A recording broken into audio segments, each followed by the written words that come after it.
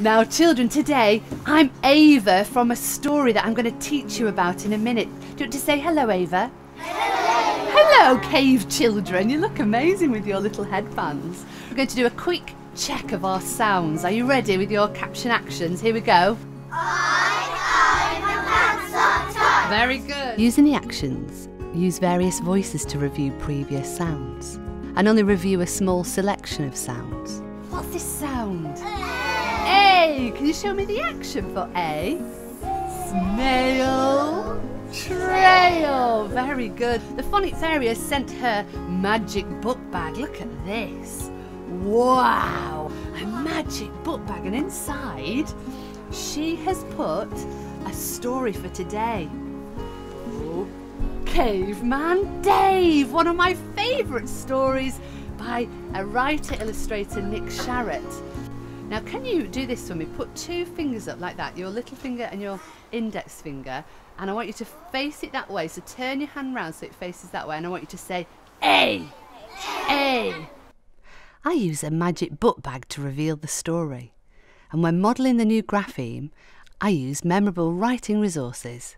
So with Caveman Dave, I'm using chalk on black paper, or I could have easily used shaving foam to model the A split digraph. Can you see that? My index finger is pointed to the A, and my little finger is pointed to the E. I think of the word cave, K-A-V, cave. Watch what happens when I write it. K-A-V, K-A-V, cave. Model write a number of the words for the children to practice. Did you hear something? A. I just... Oh. What's that? Oh, it's Caveman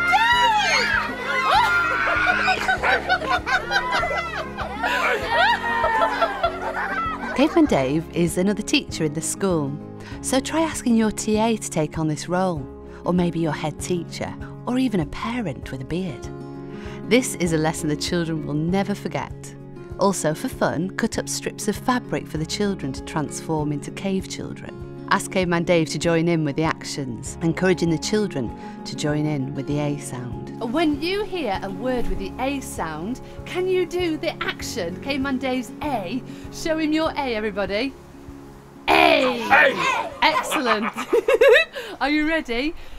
Caveman Dave lives in a cave. Oh, you are brilliant. They're going to show you how to write A, the split digraph A. Everybody, with your piece of chalk, off you go, write it down on the floor. Look at all their A's, Caveman Dave. That is brilliant. A! Caveman Dave! This group of children are using the story Snail Trail by Ruth Brown to reinforce their knowledge of the AI grapheme from Phase 3 of Letters and Sounds. Using snail finger puppets, they are following a snail trail of string to blend the Phase 4 CCVC words S, N, A, L, T, R, A, L, blending the sounds from left to right. Once they've practiced reading the words, they can segment the words to practice their spelling. Remember to reinforce their learning with the caption actions. Snail trail. These Year 1 children are working within Phase 5, focusing on the split digraph A. In pairs, using torches, they are exploring the cave to find words with the AE grapheme. Oh, Miss, I found one cave! Yay! Then adding them to complete the poem Caveman Dave. Not only is this activity a lot of fun, the multisensory experience will make the GPCs of A more memorable. If you haven't got a real cave, don't despair, just create some caves using tables in your classroom with blankets over the top. Torches would be wonderful for the children to use, so raid your science coordinator's cupboard when they've gone home for the evening. This final group are practicing building words using the split digraph AE that can be found on Caveman Dave's rocks from his cave. They're creating a list of real and pseudo words, a fun game to practice reading. If we change the D for Dave, could we put a different letter? Rave. Good boy!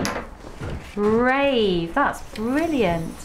What we're going to do today is we're going to write the story, but we're going to write it in the past tense, almost like historians. Which is the verb word there? Caveman Dave lives in a cave.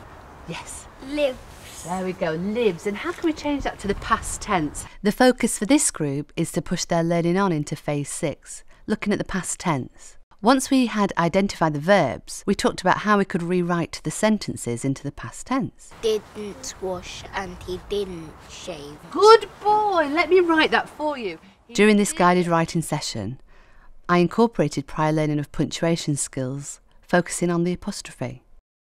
Children are more likely to remember these skills and apply them when the ideas contextualise within an exciting real storybook. Caveman Dave lived in a cave. If this is too challenging for your Year 1 children, consider focusing on the rhyming words using the split digraph. For example, Caveman Blake. Create a word bank of split digraph words that rhyme with Blake, lake, cake, and rewrite the original version accordingly.